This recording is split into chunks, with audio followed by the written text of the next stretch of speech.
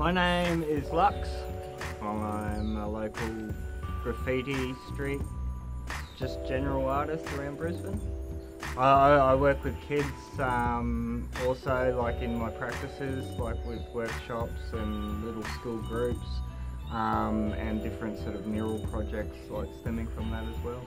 Various organisations contact me to do various workshops with kids, like for example like PCYC. Bench Espresso is a great little coffee shop in West End at the back of Rumpus Room. My affiliation with Bench is, besides having great coffee, like I've done a whole heap of artwork for them. I'm helping out a mate because it's a good little mateship circle we've got like going on, a little creative circle. Street art and graffiti, you know, like can add colour and great colour to an urban environment because it sort of gives it life.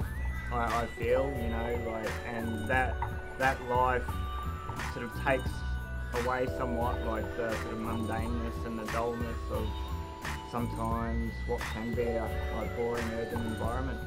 I was introduced into the world of graffiti way before the term street art came about. Breakdancing and hip-hop or rap music was sort of big at the time in Australia.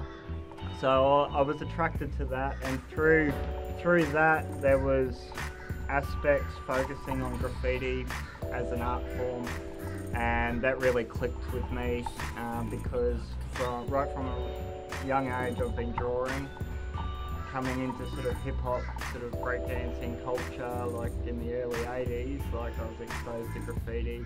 Did my first graffiti piece in 1988.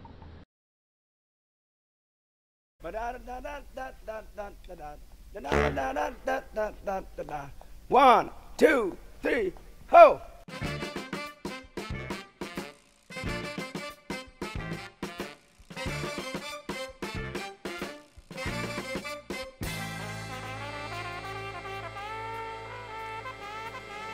I think that the government does sort of deter certain young artists from maybe experimenting freely in the streets. Here in Queensland, the laws stand pretty much at 7+ years for graffiti, 10 years if it's on an educational premises and or obscene pictorially or like the written word.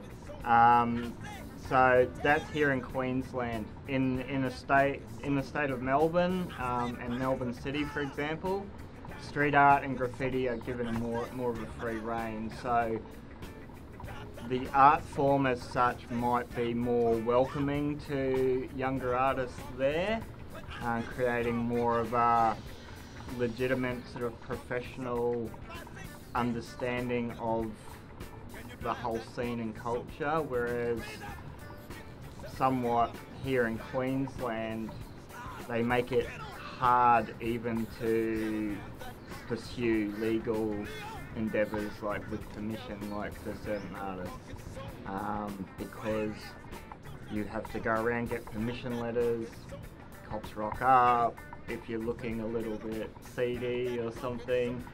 What are you doing? It's almost easier to go do it illegally than it is legally sometimes.